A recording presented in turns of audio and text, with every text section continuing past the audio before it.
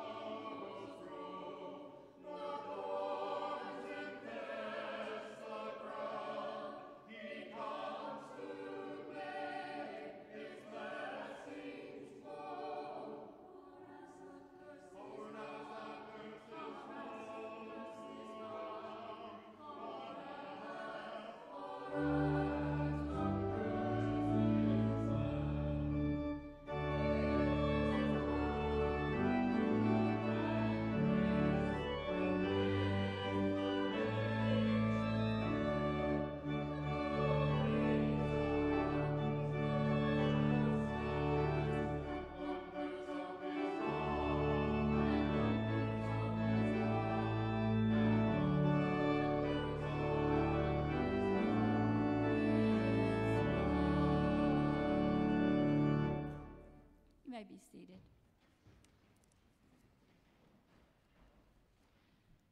Who is worthy to stand before God? None but Christ alone. The Son of God came in the flesh of a human body to live among us.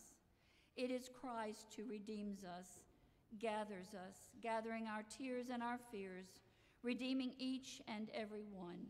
With this confidence, let us confess our sin before God and one another. Let us pray. Gather your children who run and hide, ashamed, afraid, apathetic. We trade your goodness for ashes. We trade your peace for control. We trade your promise for certainty. Gather us to you and return us to your abundant mercy. May it flow over us, renewing our weary souls. Hear now our silent prayers of confession.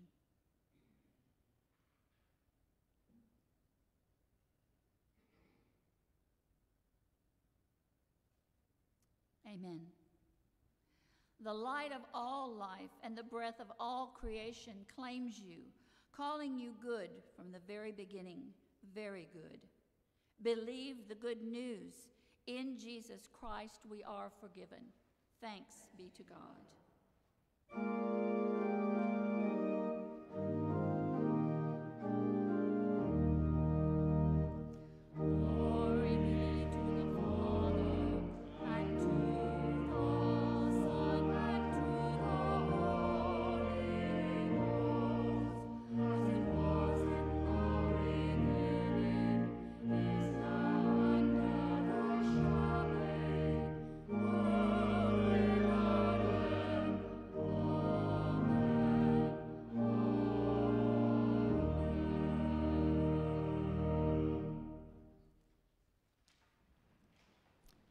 Let us pray.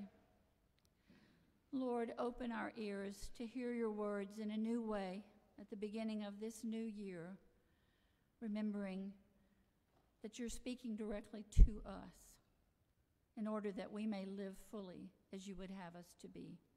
We ask in Christ's name, amen. Our scriptures this morning, again, come from the lectionary, but you're going to hear a slightly different version. I've chosen for the new year to give us the words as they're found in the Message. And so it's going to be a little bit different, even though these are familiar passages and they are both wonderful.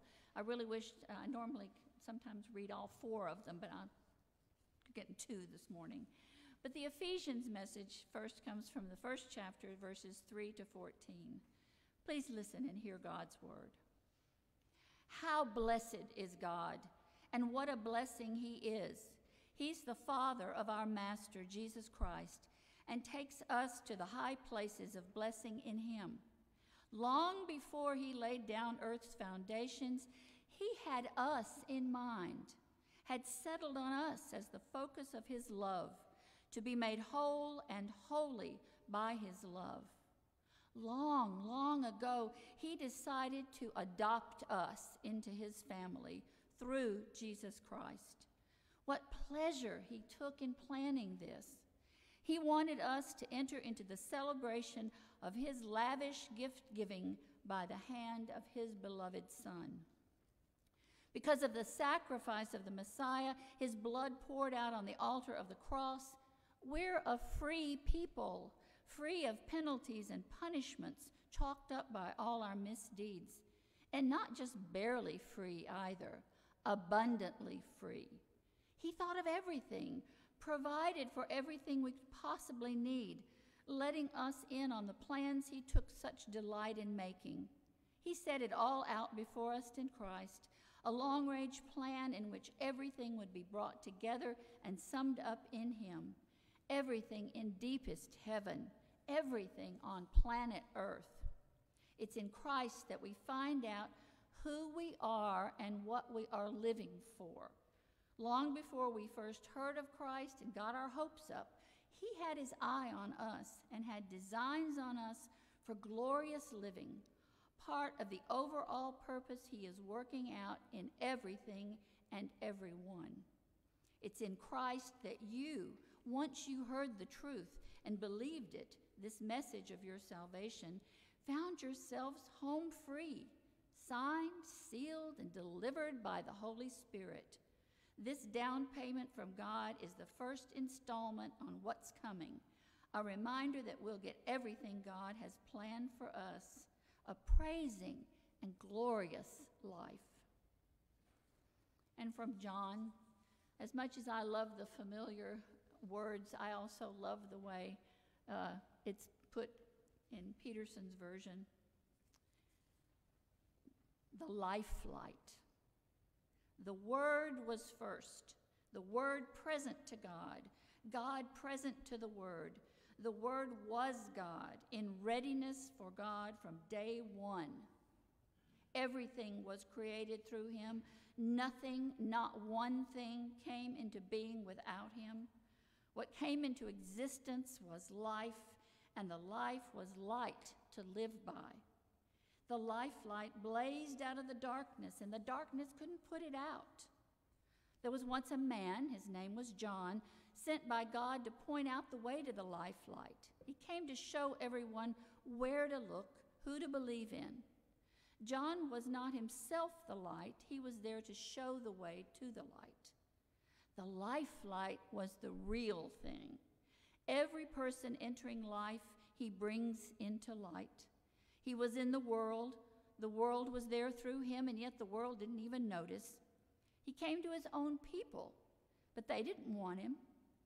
But whoever did want him, whoever believed that he was who he claimed and would do what he said, he made to be their true selves, the child of God selves. These are the God begotten, not blood begotten, not flesh begotten, not sex begotten.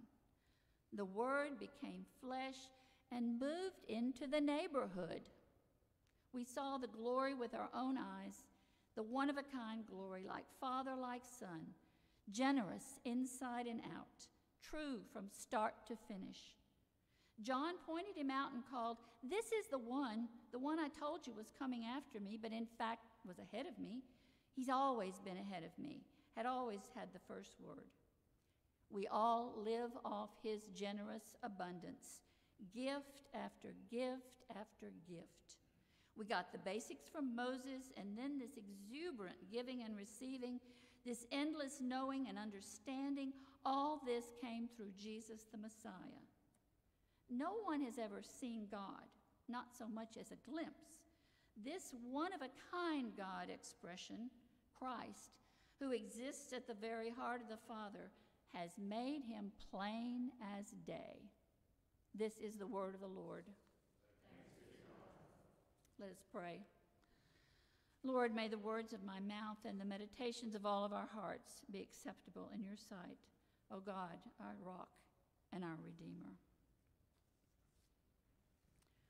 You know, I probably could just stop there. If you were really listening to all that, you kind of know what I'm going to say, but I want to point out a few more things and lift up some things that have been running through my mind for the last 2-3 weeks. First of all, this is kind of an odd time of year. You know, we've a lot of people finish Christmas and then that's it. I was so happy when I walked in because I was almost afraid, you know, that the decorations wouldn't still be up. But we know that Epiphany hasn't come yet. That's this week. So we really are still, this is actually the second Sunday of Christmas. So we're still in that Christmas season. But we've already had New Year and New Year's Day, and we've got this weird weather that's doing strange things. And what a year it's been. We were kind of hoping we'd all be done with COVID and everything, but no, it's still around. And we're still having to be careful. And we just don't know what might be coming. But what I loved when I read these messages was that we know what's coming because we are children of God. So there's 2 or 3 things that I wanted to lift up. First of all, one of the things I've discovered when I looked a little closer into Epiphany, you know, I've always known that it meant the coming of the wise men, but the word itself means revelation. Well, isn't that perfect? God was revealed in Christ, and the last word of Scripture is revelation. So it's all about Christ coming as a tiny child growing as we all have and did, and showing us what it's like to really be children of God, this manifestation. It's a moment of illumination as well. Sometimes you can have a personal epiphany about something. I've had a lot in my life where something suddenly dawned on me, and a lot of time it's like, oh, why didn't I see that before? And maybe I didn't see it because I wasn't ready to see it, or maybe I didn't see it because other things were clouding my mind. But when that epiphany comes, it's like a huge light has shined on us. So that's another reason when I thought of what do I want to call this message this morning? You light up my life. Now, this is not referring to that wonderful song that we all grew up, although we know it, and in a way it does. It says, you light up my life, you give me strength to carry on. Well, isn't that what Christ is for us? The light of our life that gives us strength to carry on. When we had our candlelight service here Christmas Eve, and it was a beautiful time because we also welcomed into the church Betty's grandchild, little Maddie McCaslin, baptized. And part of that was adopting her into our church family as well. One of the things that we promised to do was to welcome her and to help nurture her, just as we would a child of our own, because she is a child of our own, just as we are all children of God. The Ephesians passage just points that out over and over again. We have been adopted into Christ's family. We're all children of God. We're all made in God's image.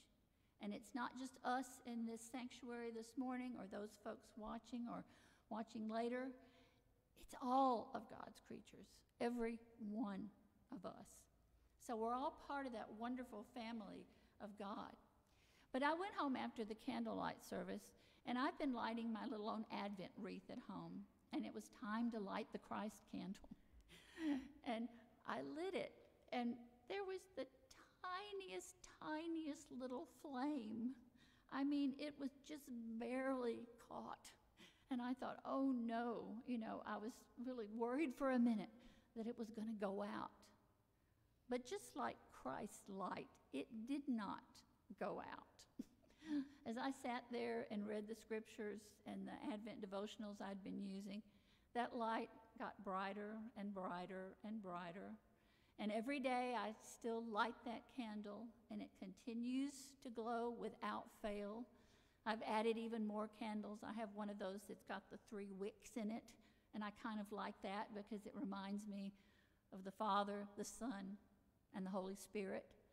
And it's that Holy Spirit that's going to help and enables us to keep that light shining within us. And we know it's there because we've been promised. We've been promised that. Another time when there were sort of flickering candles, I remember gathering for a Christmas Eve service in China, the second year I was there. And we decided to go out on this hill around a tree. And it was almost as cold as it is outside this morning. So we're all bundled up. And there's a little wind blowing, and we all have our candles. And we start trying to light the candles and share them with each other. And one would go out. But there was always one that didn't go out. And we finally kept at it long enough that everybody's candle was lit by the time. And we were all, shielding that little flickering flame. But we kept it going because we know that we can. And those two images of how light can seem like it's about to be extinguished, but it's not. It's always there, always there. So we have to find out what we could do to see that light in ourselves. Another thing that I loved about what the scripture had to say was that God wants us to be our true selves. God loves us and accepts us for who we are and wants us to use our gifts. And the other thing we know is that everything we have, all our talents, all our wealth, whether it's what we put in the collection plate, Anything that we have is a gift from God. We didn't have anything to do with it except that we chose to use God's gifts. So my challenge to us this morning is to live in that light, to be God's light in the world, to keep that flame going and to share it with others and to let them know that they too are part of God's family, that they too are children of the light. We all are. So if we recognize that we're all family, that we're going to have a world that's going to be better for everyone. If we really understand that, we're going to do things that are going to encourage peace and justice for all. We're going to do things that are going to help improve the world around us. We're going to be concerned because we're all part of a family. This family in this congregation, the family in our community, and the family around the world. We're all children of the light. As we leave, I also want you to think about this. I always like to be reminded.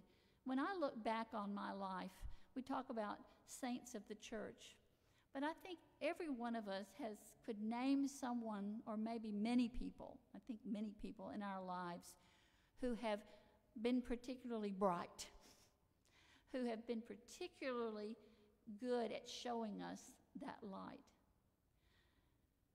And in the ways, how did they do it? And when I think of the people that I know, it was not people who proclaimed the loudest or people who were the most outgoing even.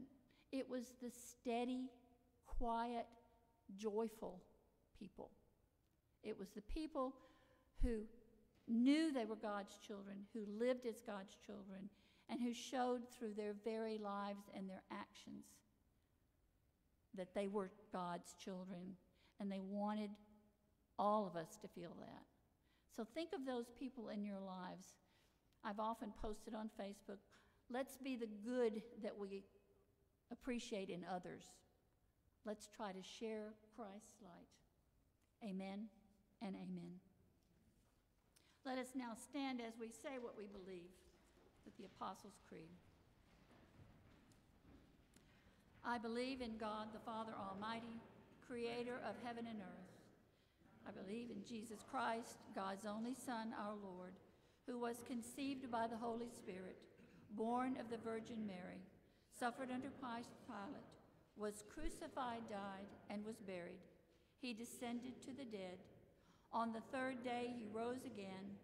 He ascended into heaven. He is seated at the right hand of the Father, and he will come to judge the living and the dead.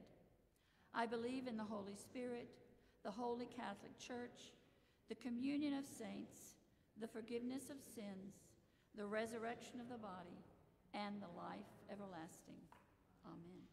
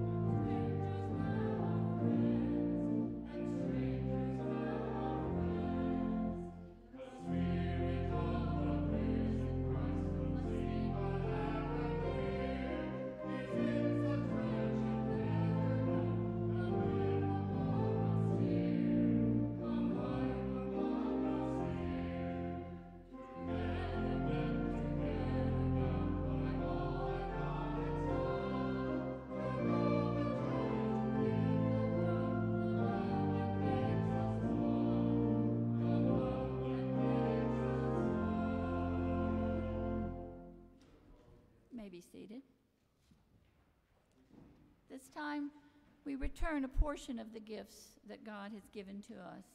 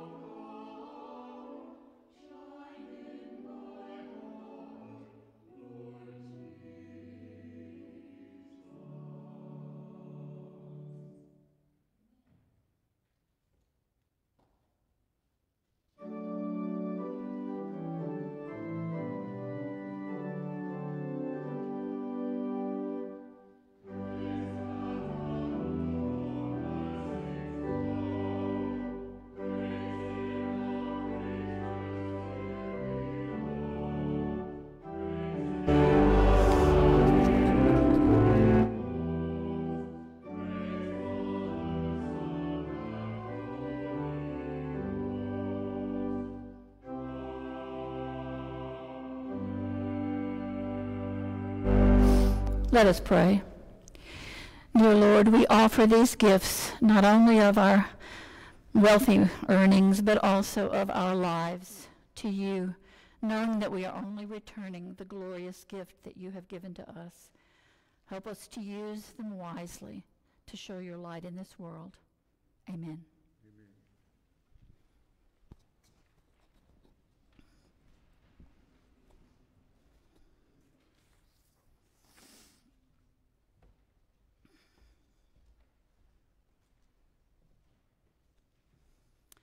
This is the joyful feast of the people of God. People will come from north and south and from east and west to sit at the table in the kingdom of God. According to Luke, when our risen Lord was at table with his disciples, he took the bread, blessed and broke it, and gave it to them. Then their eyes were opened and they recognized him. This is the Lord's table. It's not the table of this church or the Presbyterian church. It is open to all. Our Savior invites those who trust him to share the feast that he has prepared. Let us pray. Creator of the cosmos, breath of heaven, lover of us all, you are our praise, our life, our joy. You are there through desert wanderings and willful murmurings, rebellious running and tears of complaint. You are there when sorrow becomes our daily food. You rescue us from ruin and anoint us with blessing. Rising sun, soaring spirit, radiant Lord, you are there in stable and temple, river and hillside, cross and tomb, and even beyond the grave. You are there in shining glory, overcoming death and welcoming us to life. You meet us in the breaking of bread. You pour out the wine of salvation. You feed us with grace and overwhelm us with love. By your Spirit, make these gifts your body and your blood. By your Spirit, make us one with you and with each other. By your Spirit, make us strong that we may share your love with your blessed and broken world. Fount of mercy, fire of justice, dearest friend, bind us to you and send us out to seek and serve and sing your praise until you gather us up in glory and bright, unending song. And hear now as we pray that prayer that you taught us. Our Father, who art in heaven, hallowed be thy name. Thy kingdom come, thy will be done, on earth as it is in heaven. Give us this day our daily bread, and forgive us our debts as we forgive our debtors. And lead us not into temptation, but deliver us from evil. For thine is the kingdom, and the power, and the glory forever. Amen. The Lord Jesus, on the night of his arrest, took bread, and after giving thanks to God, he broke it and gave it to his disciples, saying, "Take, eat. This is my body, given for you. Do this in remembrance of me." In the same way, he took the cup, saying, "This cup is the new covenant sealed in my blood, shed for you for the forgiveness of sins. Whenever you drink it, do this in remembrance of me. Every time you eat this bread and drink this cup, you proclaim the saving death of the risen Lord until he comes."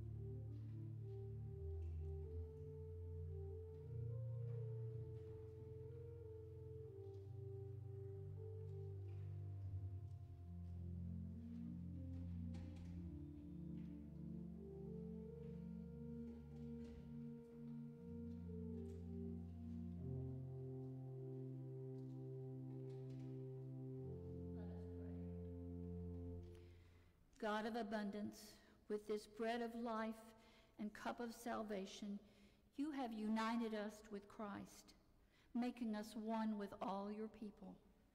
Now send us forth in the power of your Spirit, that we may proclaim your redeeming love to the world, continuing forever in the risen life of Jesus Christ our Lord, and showing his light to the world. Amen.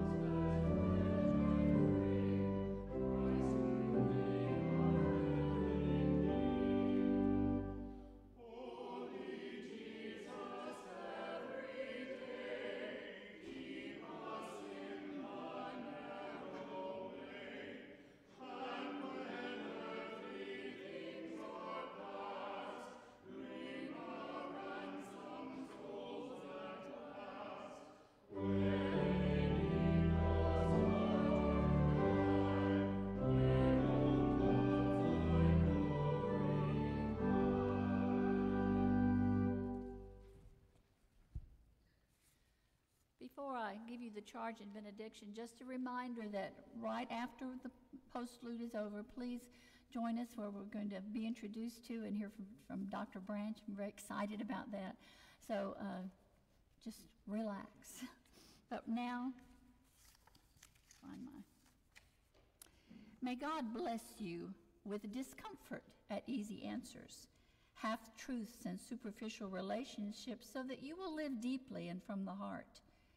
May God bless you with anger at injustice, oppression, and the exploitation of people, so that you'll work for justice, freedom, and peace.